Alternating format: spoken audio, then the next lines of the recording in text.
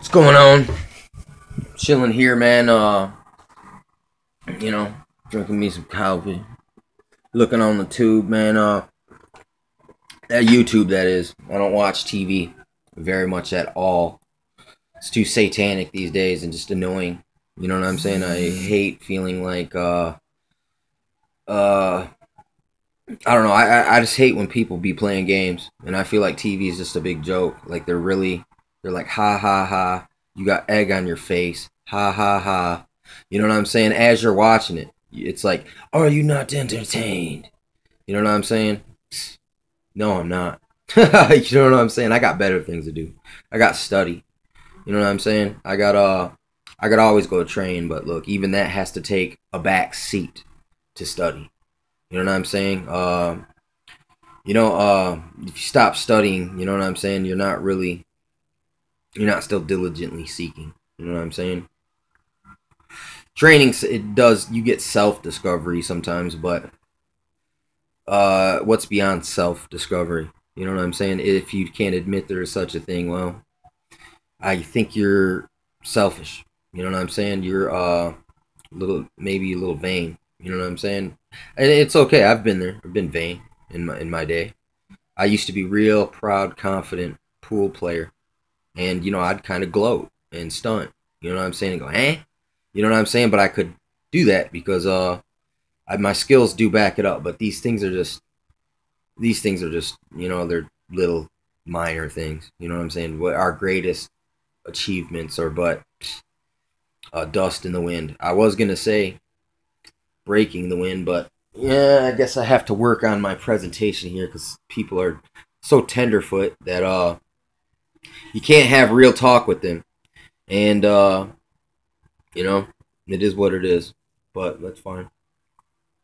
But here's something, it's like I guess you don't have to like how I speak or the things that I say. You don't have to listen. It's fine. You know what I'm saying? If I'm the only guy you're hearing it from, well, you've already ran away from it anyway. You know what I'm saying? So it's fine. Just continue to live in denial about things. But here's something. It was like people always, try to share their videos with me, and you know, uh, there's certain kind of preachings, but especially, no disrespect to this. This is the way you were schooled. It's the podium. It's like there's only like one, maybe a few guys I can listen on the podium, but that's because this is of older times. Like Derek Prince, I can listen to Derek Prince because I don't know, he does good breakdowns. You know what I'm saying? So he's a teacher, I can put aside that, like I'm pretty advanced. So, I don't like to get I don't like people to slowly break things down and then try to give me their interpretations over and over and expound on these little small points. You know what I'm saying? While it's like I feel like time. We're in a race against time. We're in a battle against time. And you got to get to the heart of the matter quicker. No sense in dancing around on these surface subjects. And I realize this thing. It's like this. There's a part in the Bible where it says that his sheep will hear his voice. And some of these people, when I hear them speaking and preaching or teaching, I don't hear God's voice. I hear them speaking. They're quoting the Bible and talking about things pertaining to the Bible, but it doesn't jump out at me like some people jump out at me. They might disagree with me. They might hate me. They might mock me, but I don't care.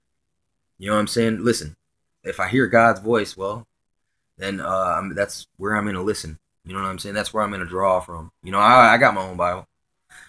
I got access to the internet. I got Google and all that. You know what I'm saying? I got friends that have had deep years and years of conversation, argument, debate, and we also agree on many, many, many, many points. But this is our own personal relationship. You know what I'm saying? There is a between my personal, though we mutually agree in the overall, But my personal is my personal. Your personal is your personal. I can't make you walk it. I can't walk it for you. This is on you. And I guess it's on me too. And if we have to depart and be cut asunder, you know what I'm saying? Like some of the apostles were, it's fine. So be it. If it's in God's will, why fight against it? But like I said, the seminary, I think, is the reason why I don't hear God's voice in there. Because it's so pompy, ceremonial, and it reminds me of the academic fascism that I see in colleges and the academics, the elites of things. And here's another thing. If seminary school is your end all be all, how come all these people that went into seminary led us to the churchianity that we're in? You know what I'm saying? In the false mega churches, and they've turned it into mammon. They turned a house of prayer into mammon. You know what I'm saying? And how come I can see that, but others, give these people a pass that deceive the brethren and lead them astray back into materialism, back to Babylon.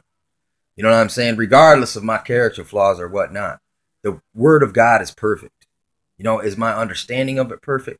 Not always. God willing, I'll learn though. He'll instruct me. You know what I'm saying? The great physician will instruct me and heal my mind, renew my mind in time. You know what I'm saying? And and here's the thing. I mean, independently of all these people, like I said, I've been totally turned off by certain methods of presentation. You know what I'm saying? I like straightforwardness. I like tell me the good and the bad news. You know what I'm saying? Explain to me the hard to understand things. Explain to me the easy things. You know what I'm saying? Don't point to the mountain and strike the grindstone with me. You know what I'm saying? Because listen, I know. You know what I'm saying? I know more than I let on to believe, or than I let people know that I know. And because it's, you got to be circumspect. Even though I blast people with a beehive round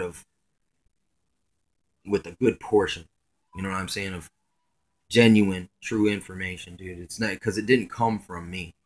This information, do I give people a lot of my perceptions on things? Listen, here's the thing. To apply the word to my life, you have to adhere to the Bible, but then again, you have to accurately express your own experience through what you know of the Bible and try to bring them together in a tangible fashion that people can understand. And you got to be honest. You know what I'm saying? Here's the thing. You got to be honest. Yeah, and it's like if you're not honest, man, you missed it already. You know what I mean? So, though, yeah, honestly, am I a perfect person? No. Never claimed to be. Never claimed to be a preacher. Never really claimed to be a prophet. Like I said, people call me a prophet of doom. So, they've called me that. You know what I'm saying? But I never called myself one. You know what I'm saying? Do I study the prophets? Listen to my videos and how much I quote, Isaiah, Ezekiel, Jeremiah, Daniel, Jesus. Think of all, just go and count them. It's thousands of times. It's because they've made a deep impact on my understanding of things.